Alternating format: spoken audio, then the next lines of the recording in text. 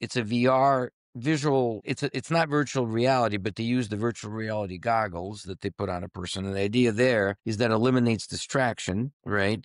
And one thing that they figured out is that, what it also does is by measuring the eye movement, it takes out anything that can slow down the response time artificially, right? Creating wrong results. So the biggest example was really the keyboard on the computer becoming the interface that is a barrier to fast response times, right? It's another thing to learn and it's another thing to do accurately, but it's not necessarily a reflection of your cognitive function. It's a motor skill, right? You know what I mean? So the old traditional brain testing is done on a keyboard on a computer. If you press the wrong button, press the wrong key, the results are off. And then, so it made those tests essentially unreproducible. You never trusted the baseline. And every time you did them, you got a different result.